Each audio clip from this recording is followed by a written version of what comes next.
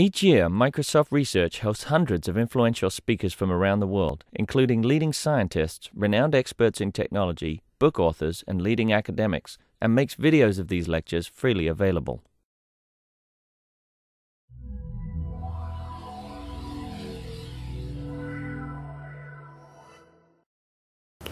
Good afternoon, everyone. It's a pleasure to have Bella give this talk this afternoon. Bella Bolobash has revolutionized probabilistic combinatorics and random graphs in particular. We really can't think of this subject without his fundamental contributions. And often when you look at his work, you think this must be a team, not a single man. So without further ado, please. Thank you very much indeed. Actually, is the microphone switched on? Okay, it's not for you. I assume it's not for your benefit, but yeah. So, as the title says, I shall talk about percolation, but strictly speaking, it should be essentially one pretty large theorem, but I shall not really get to proving it at all. In fact, I shall get to stating it only after quite a while. Mostly because I think not everybody in the room is an expert on percolation, so I shall try to give at least the basic facts about percolation. So if all goes well, then I shall mention these topics, some introduction, classical results, and this should be really the new bit, which is with Oliver Riordan, as I said at the beginning as well. And just in case you think I can draw a figure, I can assure you I can't. Every good figure was drawn by Oliver. All the clumsy ones are due to me. So, what about critical probabilities? Even if you hardly ever heard of anything in percolation theory, you would have heard of this particular result, really the basic result, that the critical probability of bond percolation on the square lattice is 1/2. And it seems extremely natural. I'll return to it several times, but still, one part that the probabilities at most was proved by Harris, and at least was proved by Harris, and at most by Kesten only 20 years later. Now, little less obvious a critical probability is bond percolation triangular lattice. Actually, I shall go back and define what percolation is, but roughly I think everybody knows it anyhow. So here the critical probability was determined by John Weirman soon after Kesten proved his famous result, although the result had been conjectured almost 20 years earlier. And here the critical probability is a little less obvious. There is pi over 18 appearing, which people in Microsoft Research would think that I missed out the square, but actually I didn't. I mean, but there is a sign to replace the square. Okay, now let's make it a little less simple. Let's introduce some complications. So suppose we have got a triangular lattice, but let's focus on every second triangle. Actually, I do have a pointer, but I have only one right hand. Okay, and so let's define a percolation measure. Let's define some kind of as follows. Put in edges originally nicely at random, exactly with the same probability as one always does, but then suppose there is some interaction between the bonds as it's described there, and then the obvious question is, okay, for what value of P do we have percolation? And another example would be this pretty lopsided setup where the probability that none of the three sides, so these are not connected within a block, is some probability P, that these two are connected but those two are not, is Q, and that they are not connected at all, are 0, and so all connected has probability 1 R. So is the setup clear? Oh my! I thought I took it out of my pocket and left it in the office, but yes. I'm sorry. P plus Q plus R is 1, of course. So is it clear? So we have a chance of having in this bond and not those two. We have some chance of having all three connected, whether using 2 bonds or all 3 bonds. We don't care, and we have no chance of connecting those two. Only, yeah. Okay, so here are some peculiar examples, but the reason for everything I'm saying today is some work done by Zi and Scullard and several papers about 4 years ago, where they made several observations. The main thing was that in several rather peculiar cases, they could say that, the critical probability is such and such. But again, these were just predictions, although they pretended a little that they were in fact proved, but they were not, of course. And as it became clear, because Riordan and Zi proved criticality in some of the cases, they predicted the value. Okay, so now with Oliver. When you mean prediction, you mean exact prediction? Or? Yes, exact prediction. No, as it was earlier. I mean, even in 1959, as soon as Broadbent and Hammersley introduced percolation, they said, and for the square lattice, the critical probability is 1/2. Yeah, but that was in 58 or 57, 58. It was obvious it was 1/2. And then in 1960, Harris proved 1 bound, and 20 years later, and of course the problem acquired more and more weight, more and more notoriety, and then when Kasten proved it, it was a very big result. Similarly this way, so they could predict using, we'll go back to it.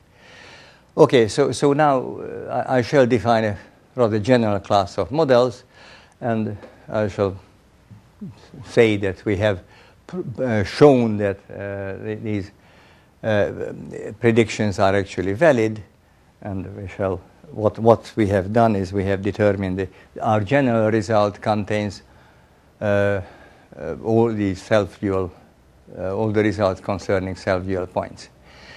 In some sense, the main thing is that we had to use new methods to get these. Okay, so still back to this simple example. What we shall have is for example, some kind of a triangular lattice. It will be infinitely more complicated in a moment, and some rule telling us in which way to join the various sides in these shaded regions. So we have some connecting mechanism, drawing the same picture as curved lines. So we have got the shaded triangle, and in each triangle there is some black box which tells us that the probability that, let's say, within this particular triangle, you can go from A to C, but neither from A to B nor to B to C. In other words, this edge is in and those two are not in, has this probability. And another black box will tell you that the probability that they are all in has this probability, which can arise in 4 different ways. Either all bonds are in, or just 2 of the bonds are in. We don't have many possibilities because the triangle has only 3 sides. So often this black box is attained by putting in some generator in a shaded triangle. So, for example, here the generator put in has this particular shape, and then the natural thing would be here. This is your lattice. Okay, let's say all of them have this. All bonds have the same probability. What is the critical probability? And what I'm going to say tells us instantly what this probability is. Okay, now to make sure that we have the right notation, so for example, PAB or PAB bar C is the probability that the bonds are in such a fashion that within the black box you can go A and B are in the same component and C is in a different component. And an immediate consequence, and really one of the easiest consequences of our main result, is that if you have a triangular, if in your setup every black box is a triangle, every polygon in the model is a triangle, then all that matters is whether the probability that they are all connected is bigger than the probability that no two are connected. The rest is irrelevant. So if they are all, the probability of connecting all of them is strictly greater than the probability of connecting no two. Some of us are busy. But, yeah. No, poor Venki, I'm sorry. But he has 3 phones, so he's at least three times as likely to get a phone call as any one of us. Okay, so, and the other way around. One of them called the other. Yeah, that's what he says. Occasionally one phone calls the other, and then he doesn't have to do anything. Okay, so that's what will come. Back to the very beginning, the 57 was the beginning of everything, Broadbent and Hammersley. On the previous slide, if those two probabilities are equal, Oh, no. This result says nothing about it, and in fact we don't know whether it percolates or not. I mean, there's no result about that. And I shall return to it. Much of the future work should center on exactly what happens at the critical probability. So I'll turn to it several times. Wait, I think I'm going backwards. Good. Okay, so just a historical peculiarity that percolation was introduced almost exactly the same time when the theory of random graphs was started by Erdős and Rényi, and still for 30 years or so there was no connection between the two. And now there is a lot of cross-fertilization, and now it really is one subject at long last. So what's the setup? We have in percolation, rather than just having a nice finite graph, which is often the complete graph, in percolation we have an infinite graph, which is almost always lattice-like or an actual lattice. And because it was introduced by Hammersley, he used different terminology, site and bond, and so on. So the point is exactly as in the theory of random graphs. Every bond, for example, can be in one of two states, open or closed. Open really counts that it's in the random graph we are taking. And there is some measure which tells us in what way these selections happen. And of course, you can read everything quite a bit quicker than I should say, so let me just pass on to it. Now, the easiest, and really by far the easiest percolation measure is one in which everything inside is independent. So you have got the probabilities of various bonds or sites, and everything is independent. This is really the classical case studied by hundreds of people. Okay, for any site, let Cx be the component of the formed by the bonds or size you have selected, and theta is the probability that this component is infinite. And then the critical probability is the place where this theta goes from 0 to non-zero. Of course, that seems to be a very meek transition, but 0, 1 law tells us instantly that we can make it look much more dramatic like that. So below the critical probability, almost surely there is no infinite cluster. Above it, almost surely there is an infinite cluster. The two are trivially equivalent.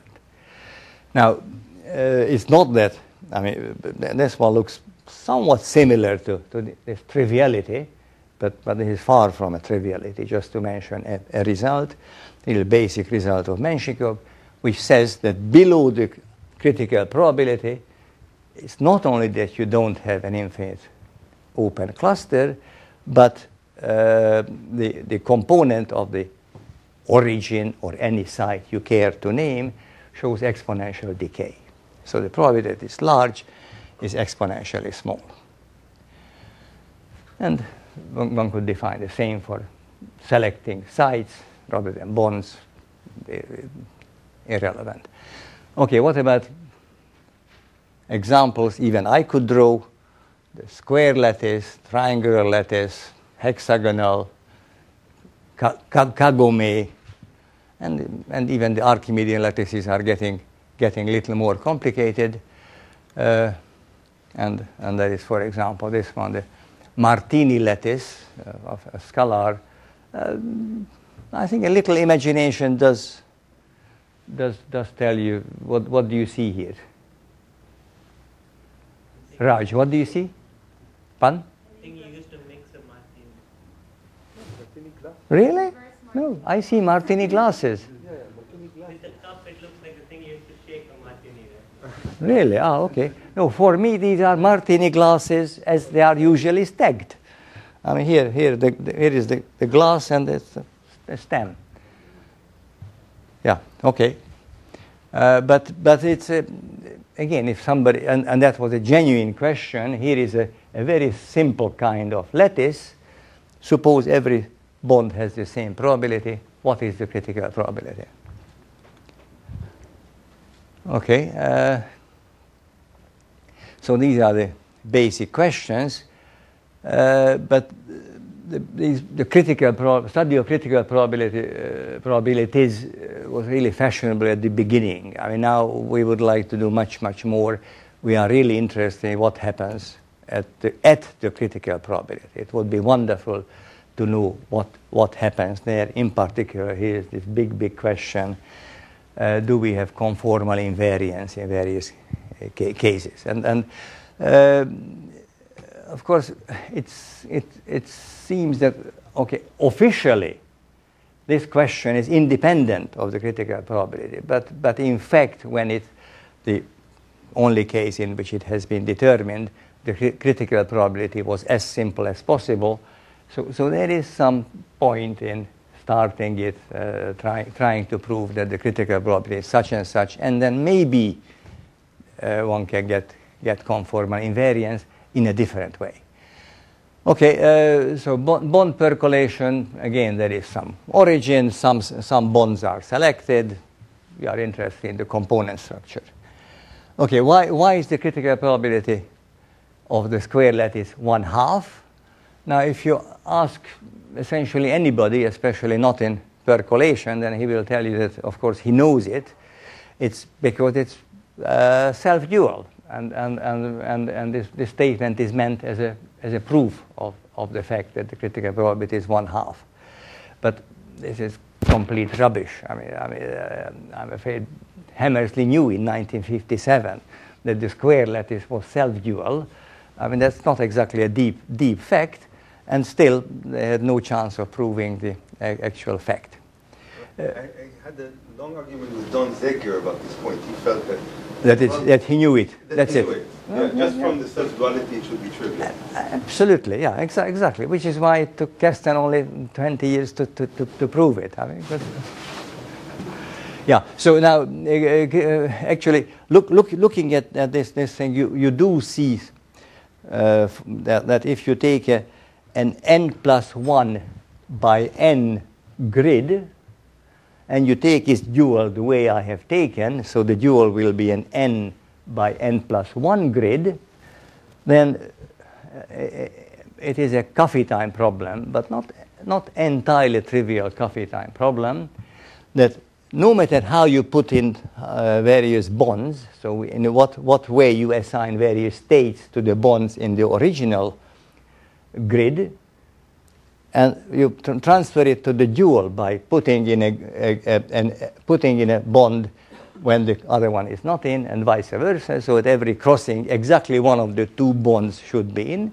So no matter how you assign states to the original lattice, there is either a crossing, a left-right crossing in the original, or a top-bottom crossing in the dual, which tells us instantly that the probability, if you put in bonds with probability 1/2, then the probability that you find a crossing from left to right, you find a left-right crossing, is exactly 1/2.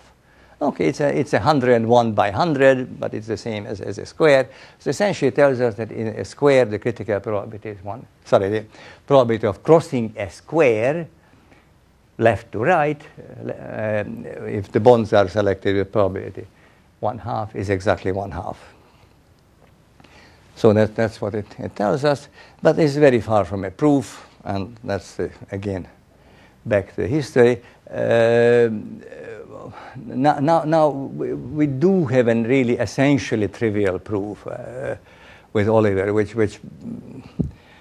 rather annoyed lots of people, but if you look at Grimmett's book, then he proves this result on page 175 or whatever, and in fact you can do it very quickly and without any dirt flying around, using results which were not available to Kasten at the time. Okay, triangular and hexagonal, again there were these guesses, but proved only later. Okay, let's go to closer to what we really are interested in.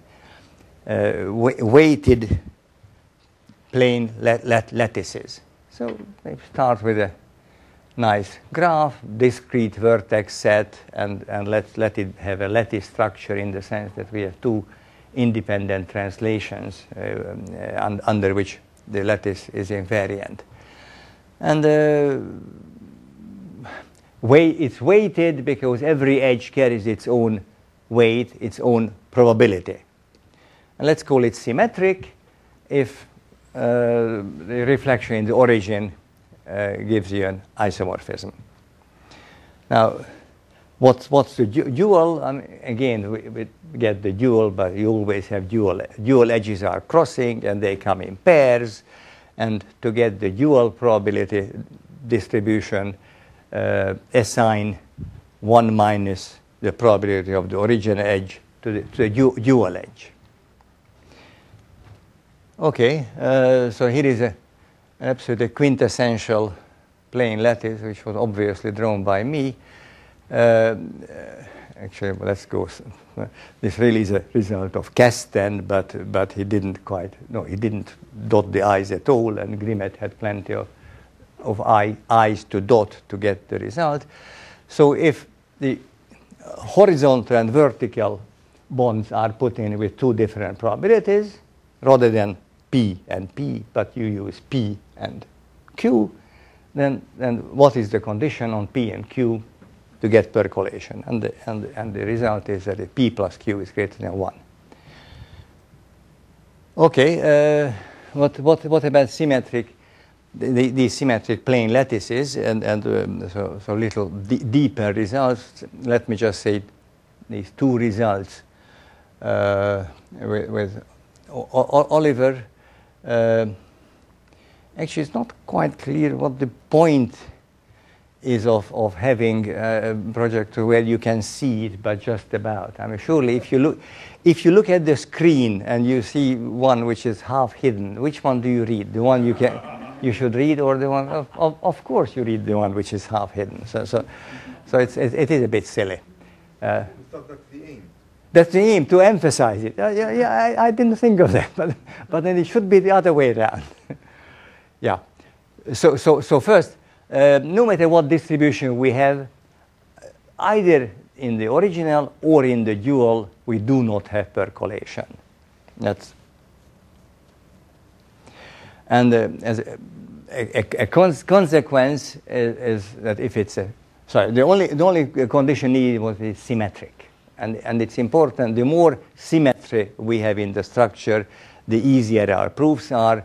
Being symmetric is just about the weakest you can get away with, and one has to work quite a bit harder to prove it than if you have, as they used to have, two axes of symmetry, for example. So what do you call what is symmetry? Symmetric? Oh, simply centrally symmetric. Symmetric in the origin. That's all. So just one. And there used to be results which said that if it's at least six-fold symmetry or whatnot, then it goes. If it's four, then it goes, and that's about the weakest. Okay, there is another ingredient, or I mean, which looks like the kind of things we have used, and it has been used a lot to give various predictions, and in fact to get results later. So suppose in our graph there is a triangle, and then instead of taking the triangle, let's put in a new vertex and join this new vertex to these three vertices with three edges. Now the question is, under what conditions? So you have some probability in a moment. I think we have it. No, that's not going back. So with some probability P. Okay, I'm sorry, it does say it. So these are in with probability P. Those are in with probability R. Is there a choice of P and R such that as far as the outside world is concerned, these three sides behave exactly the same way as those three sides? So when you take this unit, this little gadget connecting them in a triangle, let's say in one of these shaded triangles, then the two behave exactly the same way. So is there such a pair? And why doesn't it go? So what is this? That extremely simple question. So what we want is that the probability that within a region, within a triangle, all are connected in one should be the same as in the other. So all connected in one will be whatever. Either all are connected, or at least two are connected, and the third is not connected. That is the first expression. Or they are all connected from the star. Okay, so and so on. So what conditions do we want? We want whether these are the same for some choice of P and R. We do have three equations, and of course there's another condition. So it's not entirely obvious that there is such a choice of P and R. But if we set R to be 1 minus P, then two become the same. We are left with, and satisfied, we are left with a single equation, namely this one. So for this particular value of P, the star and the triangle give exactly the same black box. And using exactly that, they made this guess that this was the critical probability of the triangular lattice in the Bond case. And this is the one that was proved by John Weirman quite a bit later. Now, let's see how it can genuinely be applied to connect various lattices. Let's take the triangular lattice and view it as a union of these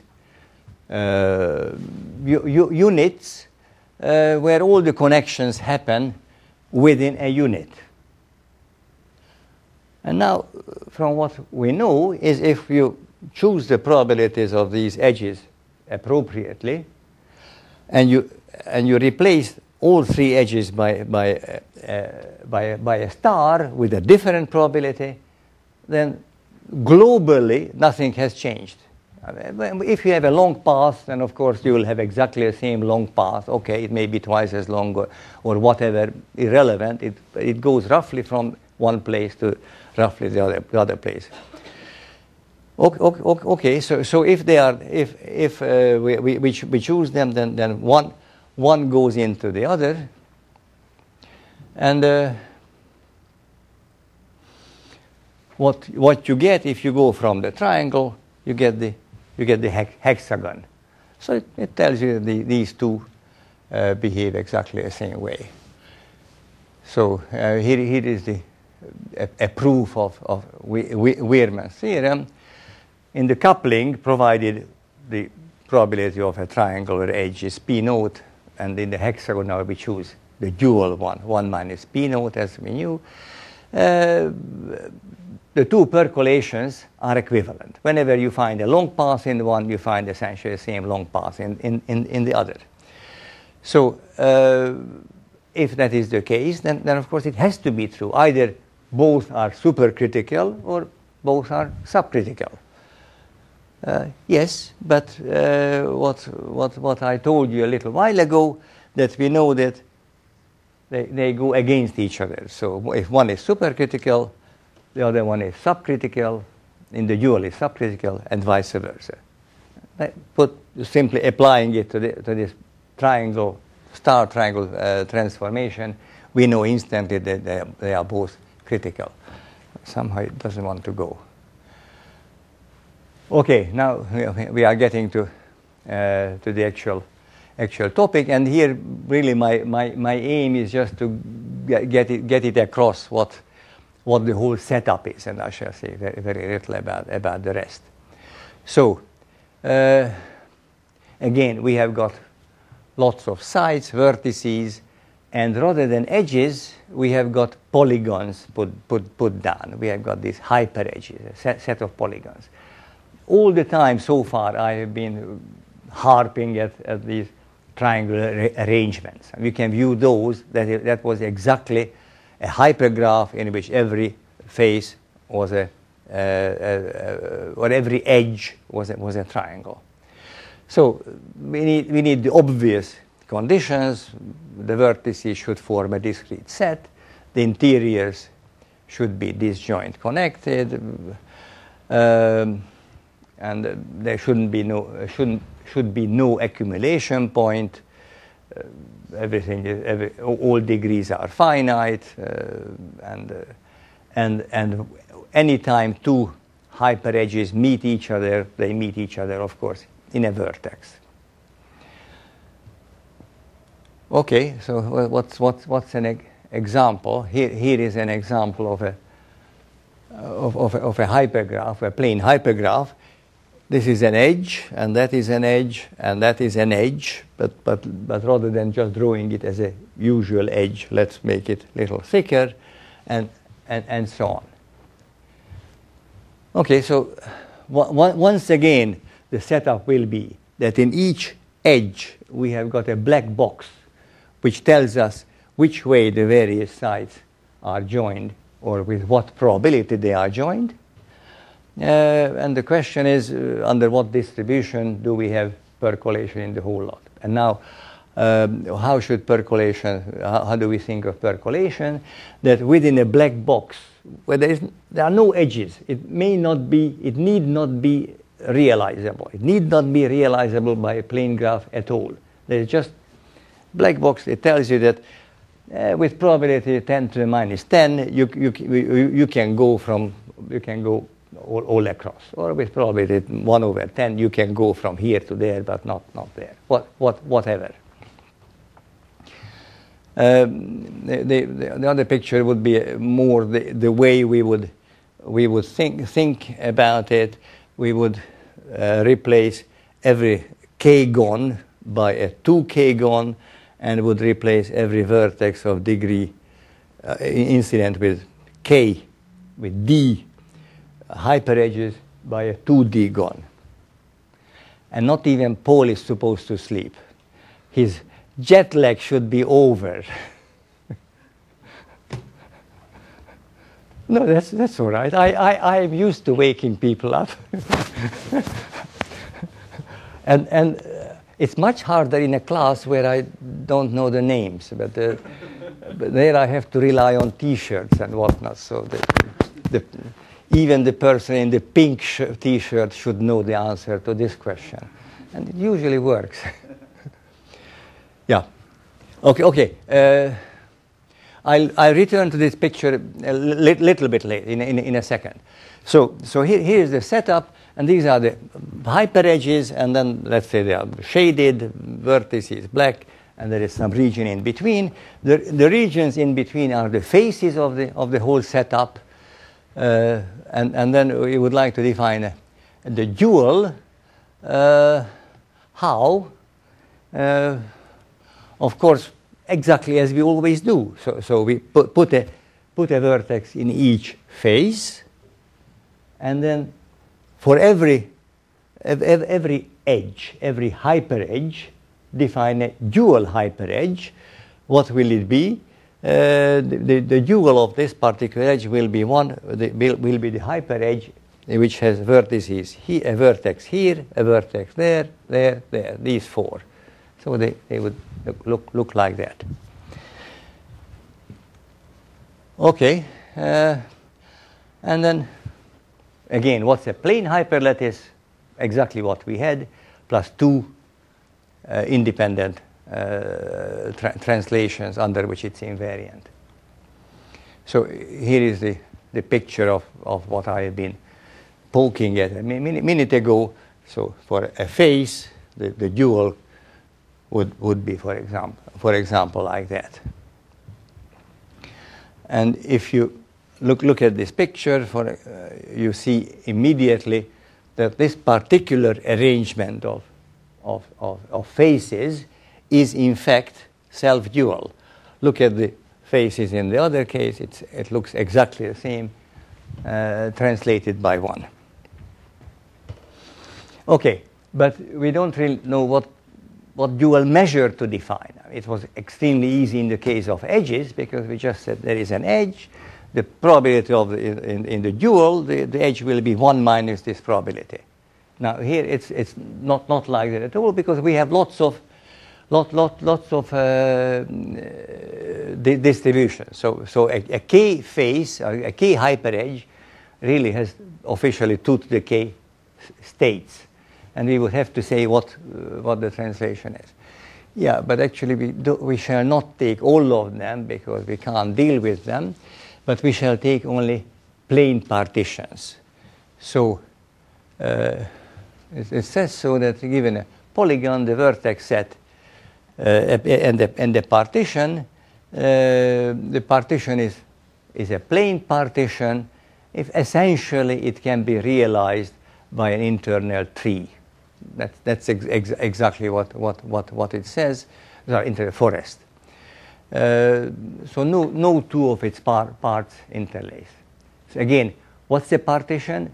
When we have the black box will tell us that you can join A to C and B to E and F, G and K all together and so on. I mean, this would be a state. That's what the black box will tell you. You can go from this, you can run around in this group, in that group, in that group. Okay, but we take only the plane partitions. So those, is it fairly, Paul, now that you are awake, is it clear what a plane partition is? No, not as such.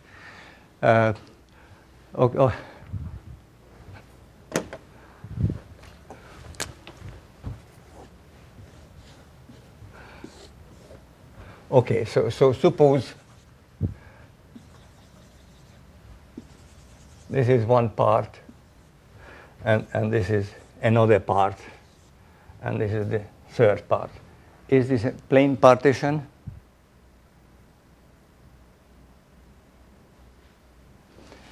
one part, another class, third class. Is it a plane partition? No. Yeah, absolutely correct, because these two, this one and that one, are interlaced. I mean, and that's what I mean. Which is exactly the same, that there is no way of putting a forest into the face which tells us which bits are connected, because you would have to put in something which connects these two, and you would have to put in an edge which connects those two, and it contradicts planarity. Okay, so that's what the plane partitions are. Now, what about the duals? That's extremely easy. Again, you think, of course, in the dual you have a vertex in each face next to it, and you just ask yourself, if you have the partition inside as prescribed, can these two be in are these two in the same part? And what's the verdict? Of course, there is no way of getting from there to there. So these two are in different parts, and these two are in different parts. Yeah, but let's take a sort of more normal example. For example, okay, so 1, 2, 3, and then these two are the same, and this is the third class. Now that is definitely a plane partition. And what is the dual partition? What is this one connected to? It's single. Correct. It's not can't be connected to anything. It would be interlaced. What about this one? Which is it connected to? At the top. What about these? This one is again single, and these two are connected. So the dual of that partition is one in which you have two singles and two pairs, as it happens. And anyhow, so that's the setup. And in a triangle, in the case of a triangle, it's extremely easy. It's exactly invariant. Okay, what about this Martini lattice? Take what P1 for the star bond. Where is this for? This is the probability. This has probability P1, and those have probability P2. If you view it like that, then of course this gives you an interpolation between the hexagonal and the triangular lattices.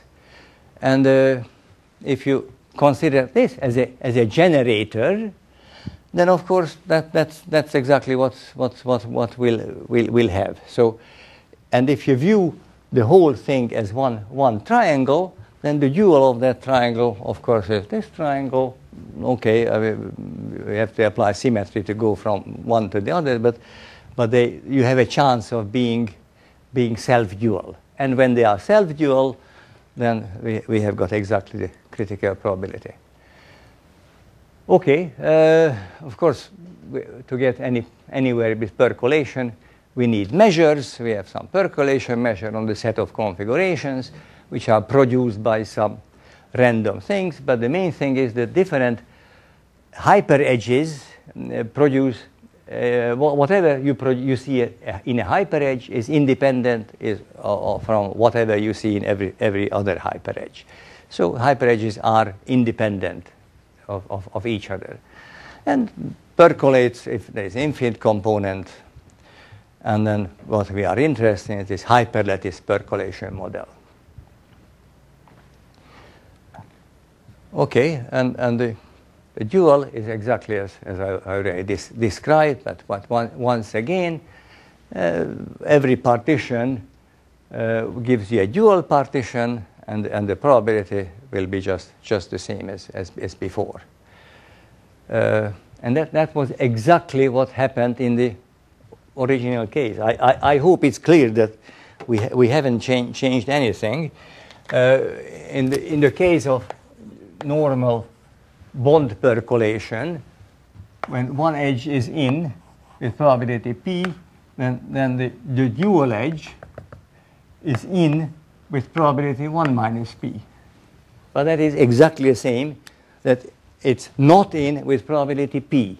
And the dual of the partition in this ridiculously simple two-point space, the dual is exactly that one. So it's the exact correspondence. We haven't changed anything whatsoever.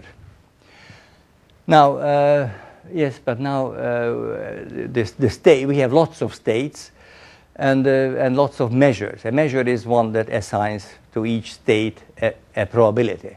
So unlike in the simple case where we had just one up and down thing, here we have measures on these posets, measures on partitions. Partitions form a nice poset, and then the obvious thing that a percolation measure dominates one if on every upset it's bigger, provided this upset is non-trivial. And here is the main theorem I sort of mentioned already, but now we should more or less understand what it says. So if we have a self-dual hyperlattice percolation model with probability P, where remember P is a distribution. P is a distribution on all planar partitions of the edges. If you have another probability measure on these, which strictly dominates P, in that case, that you get percolation. If it's strictly below, then we have exponential decay. But in particular, HP is critical. Notice that here much more is missing than in the other cases, because we carefully require that it's a strict domination. For every upset, we have strict domination. And that's not what we should have. We should have that if there is, it's always at least, and there is one poset in which is strictly bigger, then it should be true. But we can't prove it. Okay, and there's a corollary. We get exactly what there's this very simple case, the triangular case, but all that matters is whether it's cheaper to connect all three vertices than, or it's more likely to connect all three vertices than none, or the other way around. And it implies absolutely everything I mentioned earlier. For the Martini lattice, it's a tiny bit of calculation. You just write down your equation that everybody in the part 3 exam could write down. Oh, except Dominic. Oh my God. Oh, horrible. Yeah, almost everybody could write down. And the result is 1 over square root 2, which is a very nice result. Okay, what about the tools? Because in many ways, this is the main thing that we want more tools to get things, to prove things. Here are 4 of the tools, 4 bits we have used. Some correlation inequality ones. Surely everybody knows. In fact, usually people know as the FKG inequality, which really is just Harris's lemma, that let's say in a cube, upsets are positively correlated. This is the lemma Harris put into the paper in which he proved the first result about critical probability being 1/2, and very nicely put it in with apologies that, of course, this is such a trivial fact that it must be known to everybody, but he couldn't find it in the literature, so he puts it in. And ridiculously, that was the first occurrence, which I still find it amazing. I completely agree with him that it's inconceivable that in 1960 such a basic thing was not used by probabilists. Okay, and the heart of everything is this rectangle crossing lemma, about which I shall say essentially nothing. Which was how did the proof go in the original Harris-Kestner theorem. We know that crossing a square if the probability of a bond is 1/2 is about 1/2. So far, so good. What about crossing a 200 by 100 square grid the long way? It should be bounded away from 0. And the RSW, Russo, Seymour, Welsh lemma tells us that that is exactly the case. That you name your favorite aspect ratio 25, and then if you have a rectangle of height 100 and side length 2,500, then the probability of crossing it the long way is at least 10 to the minus 10. And once you have it, you are in business. Depends whether you finish it quickly or not, and depends whether you prove this RSW quickly or not, or correctly or not, as it happens, because one of the two proofs was incorrect. I mean, the Russo Seymour Welsh is two companies. It's Russo and Seymour Welsh. Yeah, and then one uses the sharp threshold results, as I've heard here mentioned several times, and a very simple fact that K-independent percolations also have non-trivial critical probabilities. I shall not go into that, but let me just say what kind of thing we need instead of Harris's lemma. These upsets are possibly correlated. Something infinitely weaker will do, but we can't do much better. So you take a finite poset in which the greatest element has some given, which has a greatest element and has a strictly positive probability. Fix it. Now, if you take whatever power of this poset, p to the n, and n can be anything, then two upsets are correlated according to some silly, horrible function. Irrelevant. The main thing is that if you tell me that the probability of one of the sets is 1/4 and the probability of the other set is 1/10, then I can say, but the intersection is at least has probability at least 10 to the minus 10, some function. Okay, and the way one tends to use it, that if the union of lots of upsets is big, then at least one of the upsets is also big. Okay, and sharp thresholds, so similar thing. I mean, there is a huge literature, but it's always on grids and cubes and solid cubes and whatever you like. Here again, we need it in a quite a bit worse situation. But the extension itself is in spite of that, is nothing to write home about. Although it's not terribly simple. As I said, the main thing by far is this rectangle crossing lemma, and it's very much like asking somebody to swim across whatever you like to name with your hands tied behind your back. I mean, that really is the whole point. When proving all these rectangle crossing lemmas, people always used symmetry and a lot of local knowledge. Here we have to use it essentially with infinitely little local knowledge, and that's what makes it non-trivial. Okay, now are there open problems? Yes, of course. There are infinitely many. Of course, the one for which you would get a Fields medal is if you manage to extend Smirnov's theorem if you just do it for everything I mentioned here, you extend Smirnov, then I'm sure that's enough for a Fields medal, which is conformal invariance. At the moment, it's known only by far the simplest case. I mean, for the triangular lattice, and not even for the square lattice is it known. but also lots of the things I mentioned are not in the final form. At least I hope they are not in the final form. Also, a sort of pie in the sky. I would love to see this method used to genuinely approximate critical probabilities of essentially whatever by superimposing or whatnot some of these lattices about which we do know quite a bit.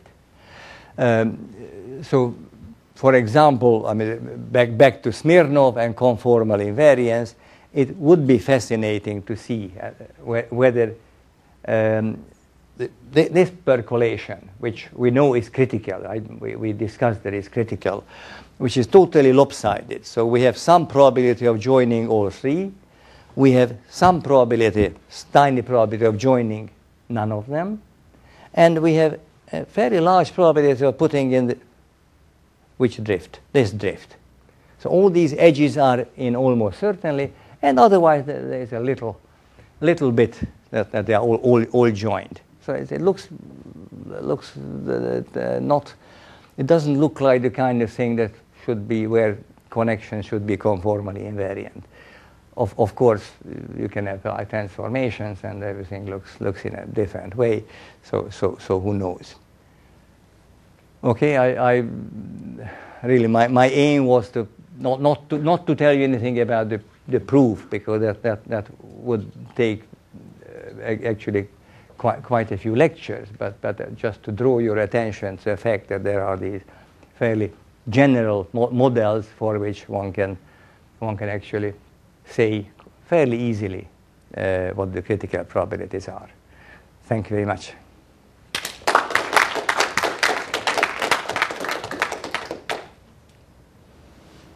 Questions or comments?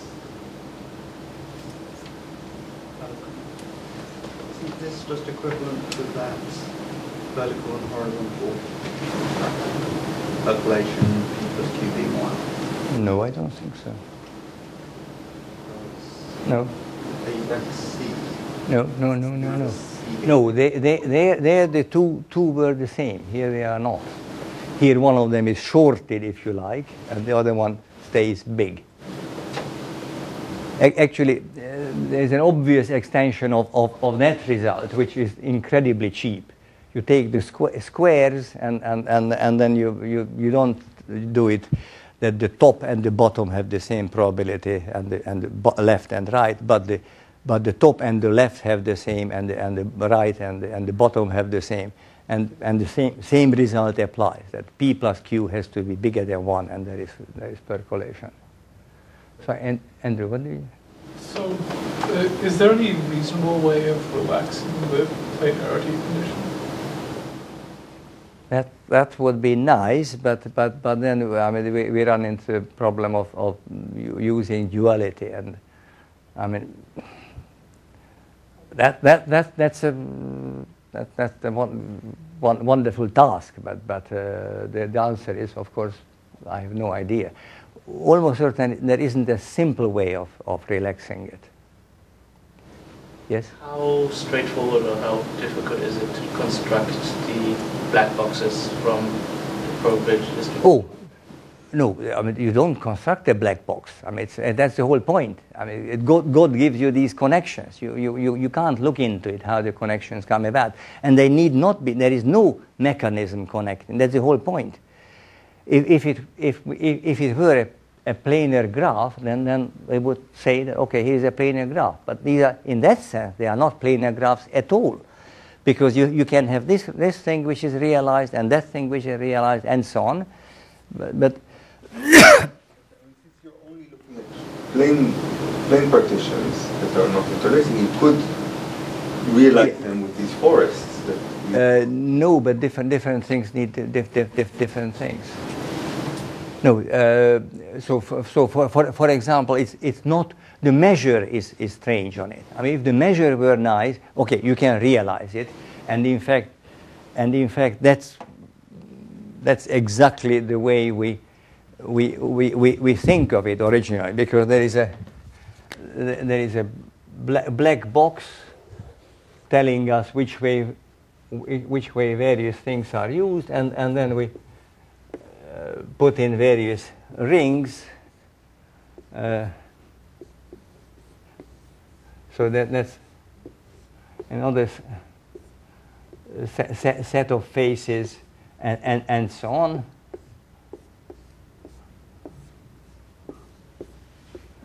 And then you put them into various states, and that, which is essentially what you are saying. And now one says that when are two connected, if there is a black path from one vertex to another vertex,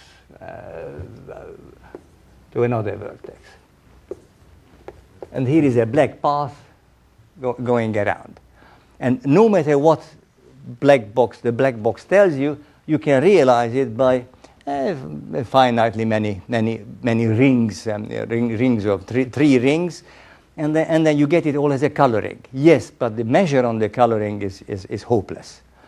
So, for example, upsets here are not correlated. So there is no chance of defining it properly, because this very basic thing is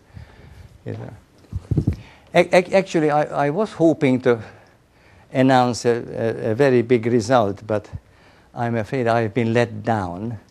And also my stupidity let me down, of course.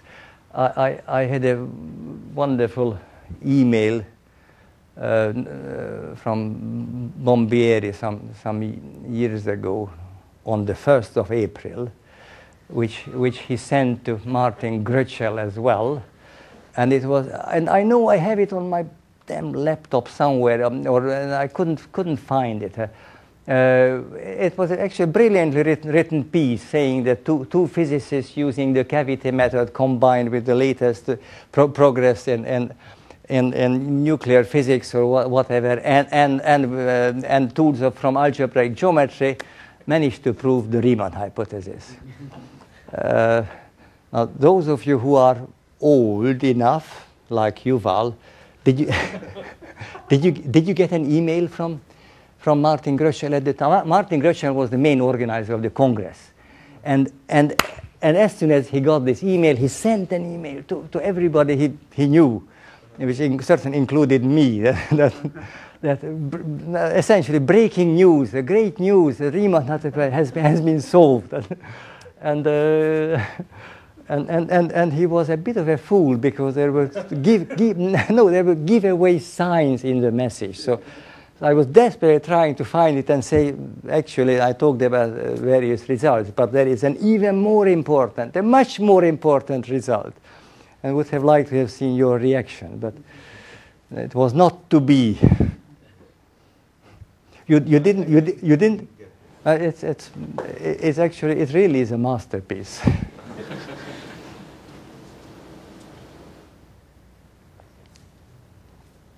So just one more question.